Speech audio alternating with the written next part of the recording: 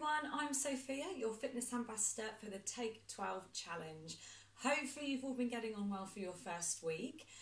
So here with me, we're going to be focusing on building up with a little bit more exercise and activity to help you become fitter and to help you reach your weight loss and fitness goals. Now last week, video 1, we went through some moves for a warm-up, a little bit of a pulse raiser and a quick stretch through. I would advise, if you can, to try and do that before you do any form of exercise, so please feel free to refer back to that video from last week if you need to, just to make sure that all of your muscles are warm, and especially if it's been a long time since you've done any exercise, which is absolutely fine. It's really important just to try and stretch and loosen everything off before participating in exercise that's a little bit more intense. We're still going to be keeping it to where you can work at your own level and ability. So today I'm bringing in a chair. We're going to do 2 rounds of 5 different movements. For the first round of movements, I'm going to be completely seated, and for round 2, it's up to you. You can either continue to work seated, or I'm going to show you some ways that you can do the same movements but standing up on your feet as well. So first things first, if you want to make sure you've got some water, and as I said last week as well, please feel free to pop on a little bit of music if you find that that helps you for motivation. Okay, so I've got my chair here as well. Okay, so assuming that your body is relatively warm already, so having done a quick pulse raiser, things like marching on the spot, hamstring curls, reaches, again, please refer back to video 1 if you need, or even if you have the opportunity to be able to go for a 5-minute walk around the block, anything like that, just to make sure your body's nice and warm. So first things first, I'm going to take a seat. Okay, now when you're doing seated exercises, be very careful not to be leaning back into your chair. It's very tempting to want to relax. Try and lengthen and lift through your rib cage. I'd always suggest shuffling your bottom forward so that your feet are firmly planted on the ground here. Okay, so the very first thing that we're going to do is opposite knee to elbow. Now we're going to be doing 30 seconds of each of these movements. Once we've gone through all 5, we will then stop and have a quick break. Of course, you can pause and have a breather at any time if you need to here. So first things first, bottom on the edge of the chair, and I'm going to suggest to place your hands towards your eye line. Okay, you can keep it lower if you need to, but we're going to bring our knee to elbow. Now with this one, small rotation through the waist and gently drawing the knee up as high as you feel that you comfortably can. So this is move number 1. Okay, move number 2, we're going to be doing a leg extension. We're going to extend and pull back, extend and pull back. Here you should be feeling your quadriceps contracting underneath your fingertips. If you want to work a little bit harder, you can add in a punch, opposite arm to leg, opposite arm to leg. When we start to use our upper body, heart rate's going to go a little bit higher. Okay, move number 3 will be a side crunch. So we're going to have fingertips on our eye line again. We're gently going to lean down and pull back, lean down and pull back, focusing on the oblique muscles. Move number 4 is going to be a seated squats, which some of you may have seen before. If not, I'll be going through the technique of this with you to make sure that we're nice and safe, working a little bit more through our legs again here. Final move is going to be a rope climb. We're going to have one hand above our head and one into our waist, and we're going to switch, imagining that we're pulling ourselves up through a rope. Okay, so move number 1, opposite arm to knee, hands on the eye line, ready for 30 seconds of each of these here. Opposite hand to knee, 3, 2, 1, and here we go for 30 seconds. Just bringing the knee as close towards your chest as you feel comfortable with. Now if you've got any problems with your back, make sure that you just stick with a small rotation, okay? If you feel that you want to remove the twist altogether, please feel free to do so, and you can just focus on bringing the knee up as high as you feel comfortable with. So we're going to continue here for another 4, 3, 2, and 1. Excellent. Second move here now, we're going to go through the leg extensions. When you're ready, 3, 2, 1, we're going to extend and return, extend and return. So as I mentioned a moment ago, if you'd like to, you can reach opposite hand, okay, with a small jab to the front. Your main focus here is making sure that you're squeezing your quadriceps, these muscles at the front, to engage the major muscle groups in your legs. Okay, extend and return. Again, be aware of your posture, be careful not to slouch, keep lengthening out nice and tall. You can work at your own pace here. Excellent. Really nice and firm, really nice and strong, and we'll continue for 3 more seconds. 2 and 1. Brilliant. Okay, so those are the first 2 moves. Move number 3, the side crunch. Fingertips just by your eye line, again spine lengthened. You're going to relax down through to one hand and pull back. Lead with the other hand and pull back. Now as we're working here, it's really important to make sure that we're keeping both bottom cheeks on the chair. And what we're doing is relaxing down through the waist, and in the opposite side, we should feel this pulling back. Relax and pull back, relax and pull back. Good, continue here, we've got a few more seconds left. Final 5, 4, 3, 2, 1, and well done. Okay, third move down. Move number 4, we're going to be going through the squat. I'm going to gently turn my chair around. Okay, feet wide, shoulders up nice and tall. If you can, hands extended. You're going to squeeze through your heels and you're going to bring your bottom into the top. Okay, if you need to use an arm for support here, you can. So if we set the timer off in 3 seconds, 2, 1, coming up nice and gently now. Squats are a really, really fundamental move. Also working our quads, but more importantly now we're engaging our bottom and also the hamstrings in the back of our legs. Squatting is really good for bearing in mind when you're doing things like gardening. If we can squat down and use our legs, being very careful not to let our knees come over our toes, make sure we're hinging at the pelvis, dropping your hips back, and trying to keep your chest and shoulders nice and high. Okay, we've got 3 seconds left here. 2 and 1. Okay, so again, you might feel that heart rate's coming up. If you need to pause and have a quick breather or drink of water, please feel free to do so. But I'm going to go for one more move and then I myself will stop for a little break if you'd like to join me. Final move is the rope climb. Okay, so again, feet nice and steady, one arm up, 30 seconds, and here we go. We're going to pretend that we're climbing a rope. Now I know I've mentioned a couple of times here now, anything that takes the hands up overhead, it is going to get your heart rate up a little bit more. So if you feel that you're starting to get out of breath or even hot and sweaty, that's absolutely fine. That means that our body is starting to make changes, and that's how we become stronger and fitter. If you find that this is too much for your shoulders at all, please feel free to do a forwards jump, okay, rather than taking it up above your head. So if you're working with me, we've got 8 seconds left. Try and get the arms up above your head and bringing the elbows down to your waist. Final 4, 3, 2, and relax. Well done.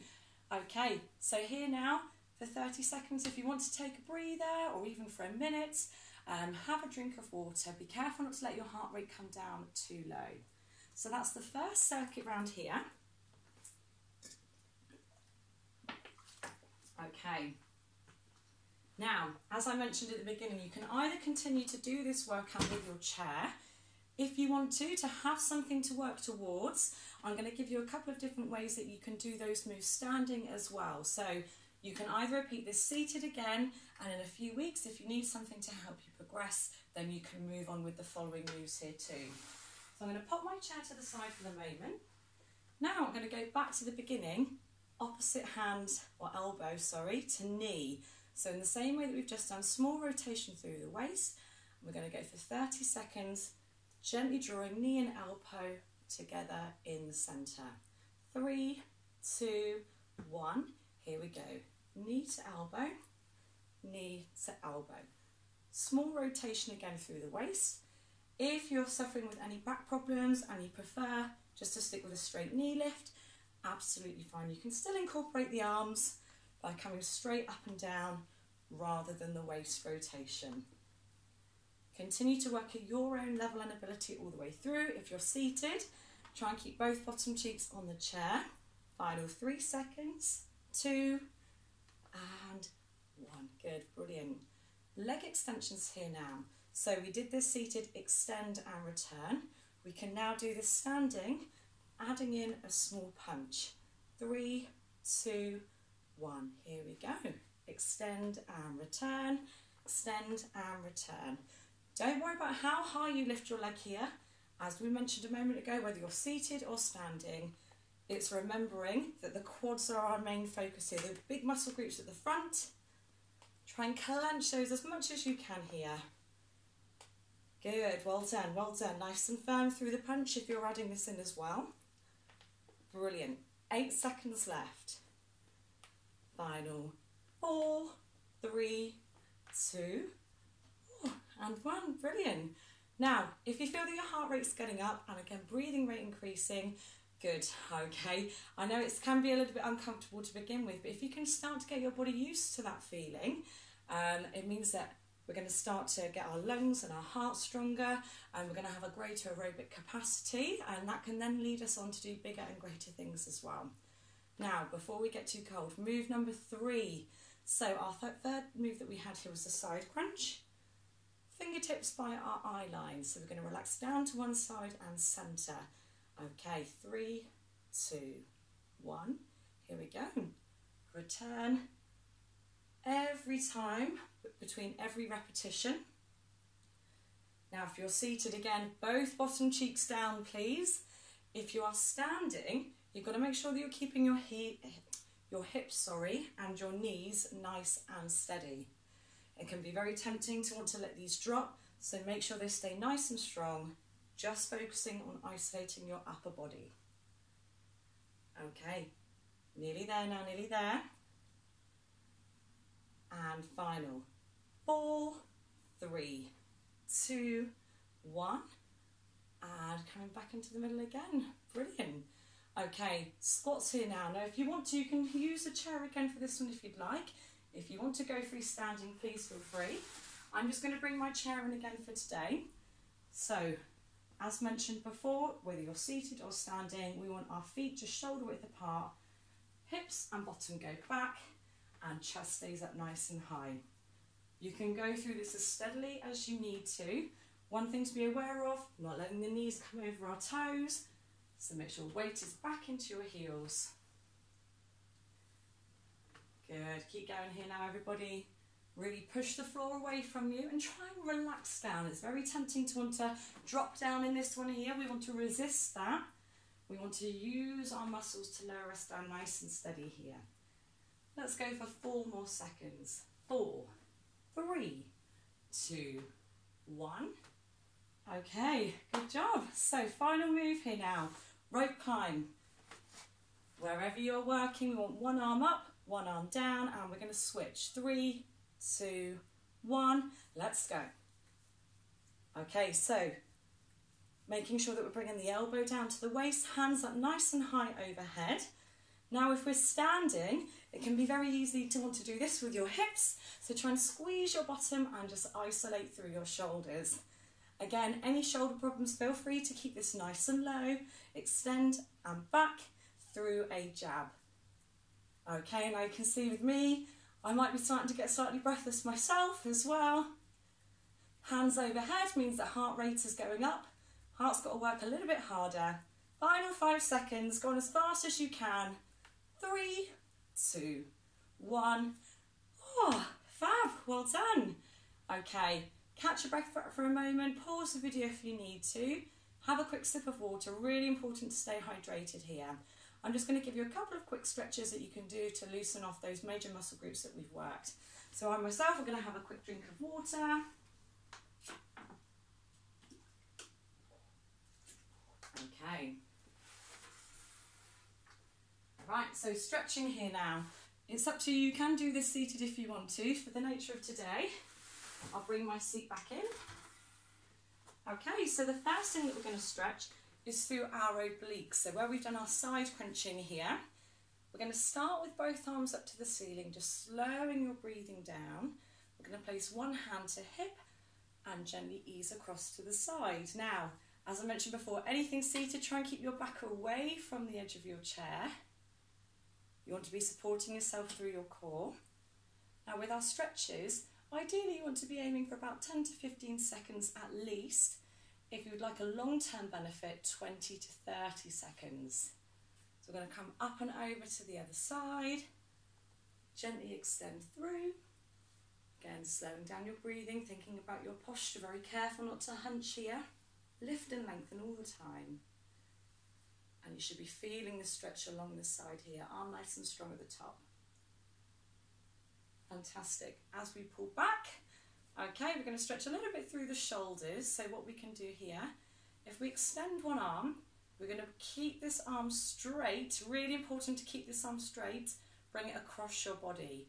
One hand is gently going to come underneath and pull back towards you. So it's a little bit like a lever. One strong arm across your body, other hand scoops underneath and levers back. So here you should now be feeling the stretch through your shoulder. Good, just hold it here.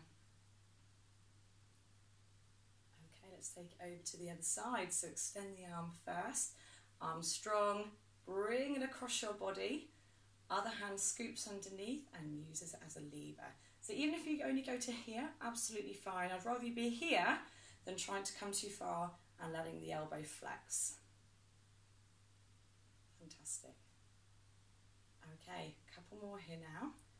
So we're going to stretch through the hamstrings as we work the legs a little bit in those squats. If I show you this one from the side here, shuffle your bottom towards the edge and extend one leg. Okay, hopefully you can all see me in the camera there. If I shuffle back. So one leg extended, hands on our bent knees. So again, we want a steady base. Deep breath in, and as we breathe out, lengthening forwards to feel the stretch at the back of your leg here, your hamstring. Try and keep your toes nice and relaxed. You want to be careful not to flex the heel too much during this stretch. If you do, you might feel it pulling a little bit more on your sciatic nerve at the back here.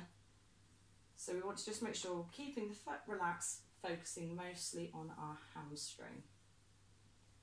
Back flat, okay, so chest is up, shoulders are drawn back. And we'll repeat on the other side. So extending the other leg, hands on the bent knee, deep breath in. As you breathe out, lengthen and extend. Again, keeping the back nice and flat where you can again. As soon as we hunch, we're going to disengage the stretch. So when you're doing these stretches, it's not about how low you can go, it's about feeling it in the right place. So we should be feeling it in the back of the opposite leg here now. Fantastic, so our final one to finish with. Okay, stretching a little bit more through your bottom, just hooking underneath one knee, and we're going to draw the knee straight up to the chest. So you might feel this a little bit in your hips, okay. Now, you know your own body, especially if you've had replacements or anything like that, just take it to your own level and hold where you feel comfortable. Again, I'm going to nag you about your posture, make sure you're sitting up nice and tall. And for our final one, we'll come over to the other leg, hook underneath the knee, draw the knee to the chest, slowing down your breathing here now. Only takes as far as you feel comfortable with. Okay, if that's enough for you, hold it here. The higher you go, the deeper the stretch will be. 3, 2, 1, and relax. Okay, so to finish this, if you can, arms reach forwards, try and stand without using the hands where you can. Gap between your knees, coming up tall together at the top. Okay, and well done everybody, fantastic. So again, if you'd like, make sure you continue to drink your water, stay hydrated. And as I said last week, any questions specifically relating to this video, please feel free to drop me a message in the comments below. Have a good week and keep up the good work, everybody. Take care. Bye.